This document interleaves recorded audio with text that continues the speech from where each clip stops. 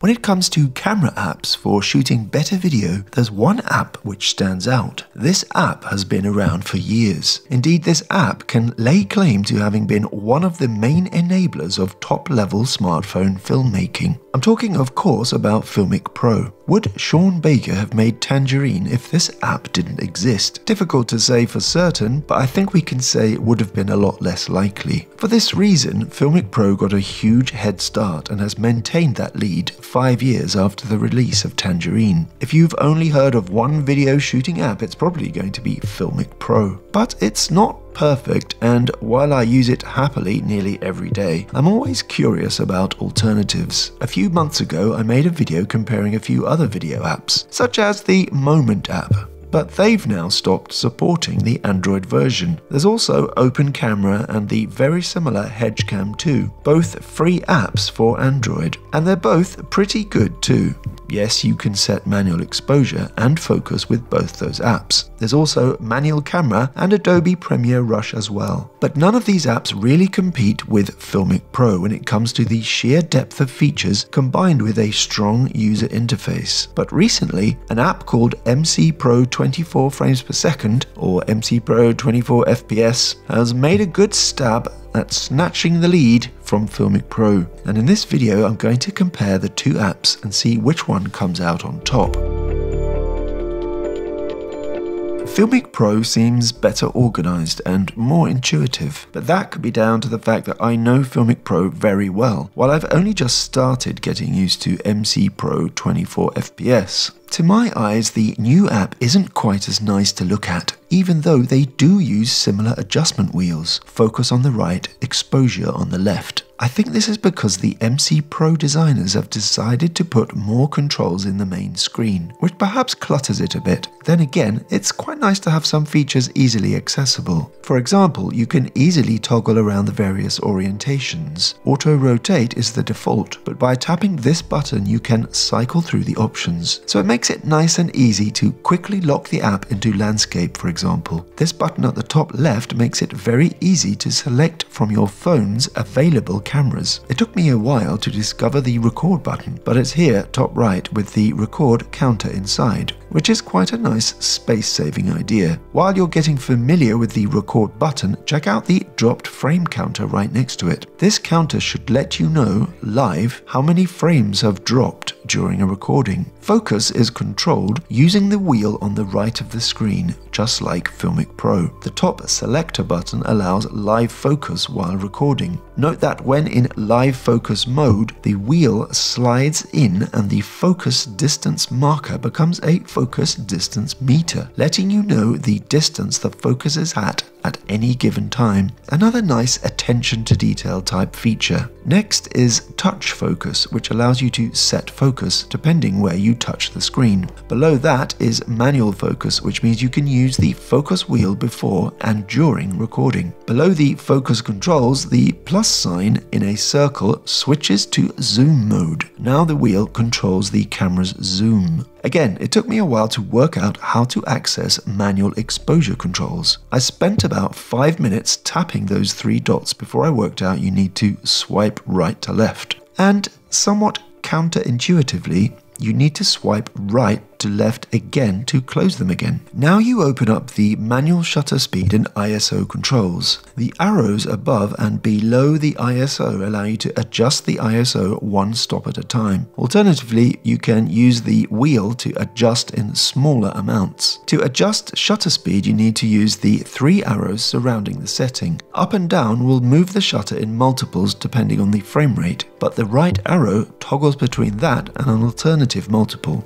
For example, you might have the frame rate set to 30 frames per second. If you want to stick with the 180-degree rule, then you'd opt for a shutter speed of 1/60th. But McPro24fps allows you to choose 1/50th instead. Now this is something I have discovered is quite important. Really, we would prefer the flexibility to alter shutter speeds. Reason it's important is, if you're in Europe, artificial lights can flicker at 50 Hz, which then causes strobing if you shoot at 1/60th of a second shutter speed. So we'd rather shoot at 1/50th in that case. The beauty of an electric shutter means we no longer have to be restrained by the limits of physical film cameras. I should be able to have a shutter speed of 147.634 or something if I want. All I'm doing is telling the camera how long to keep the sensor switched on for, which in turn determines the amount of motion blur. So if we want to shoot at 24 frames per second with a 1/50th shutter speed, there's no reason why we shouldn't have access to that. And the reason I'm making such a big deal over this is that one of the main reasons I would switch to MC Pro 24 frames per second, with this app I can shoot at 24 frames per second and not have to worry about artificial light strobing because I can switch to 1/50th shutter speed. The middle tab of 3 at the bottom of the screen opens up a menu. Here you can set frame rate, resolution and bitrate. While FiLMiC Pro has different controls for each setting, McPro24fps combines frame rate and resolution. Select frame rate and then choose the resolution from the list below. Rather than 4K, 2K, 1080p, it lists the resolutions available in their exact pixels. Again, while FiLMiC Pro has a graphic representation of the ratios, McPro24fps allows you to choose from the pixel sizes. For example, 3024 by 3024 pixels gives you a 1:1 ratio. To film at higher frame rates, McPro24fps is a bit more complicated than FiLMiC Pro. But at first it seemed I could not shoot above 30 frames per second, even though FiLMiC allows me to shoot at 30, 60, 120 and 240 frames per second. Higher frame rates are available at lower resolutions only though. But once I disabled GPU, I was given access to 120 and 240 frames per second.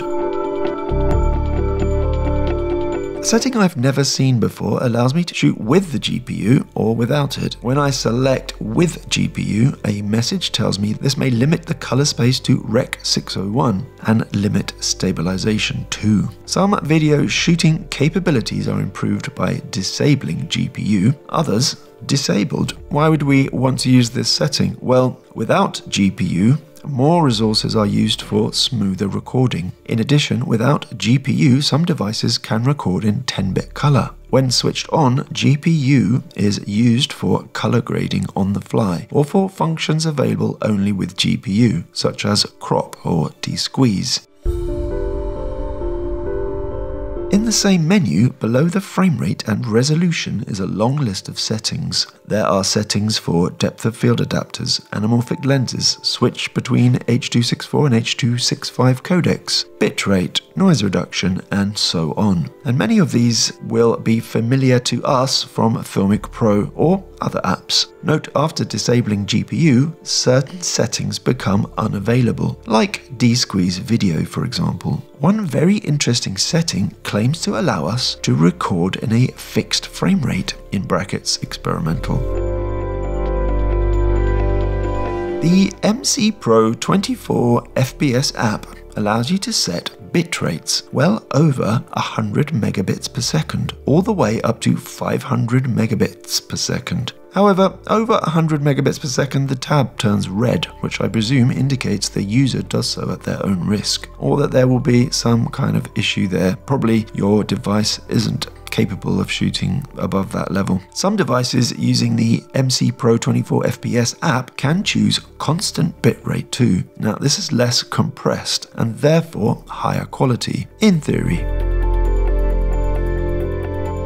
The white balance control is accessed using a button at the top labeled Auto. Tap this to open the white balance control. Here you can alter the white balance manually in a similar way to FiLMiC Pro, as well as similar presets. However, setting how the white balance locks is done in another menu. To the left of the white balance button is a settings cog. Tap that to open another long list of settings, and some way down is an AWB, auto white balance, auto lock. So you can switch between locking white balance completely or only at the start of recording. Again, not as user friendly as FiLMiC Pro, but the setting is there if you don't mind looking for it. I think FiLMiC Pro does a better job with white balance, the way it's displayed, especially as you can see the Kelvin number and the tint number. In McPro24fps, you can also do the same for auto exposure, which is something you can't do with FiLMiC Pro. Scrolling down this list, you can see a lot of other settings, dealing with everything from logging to storage and screen brightness.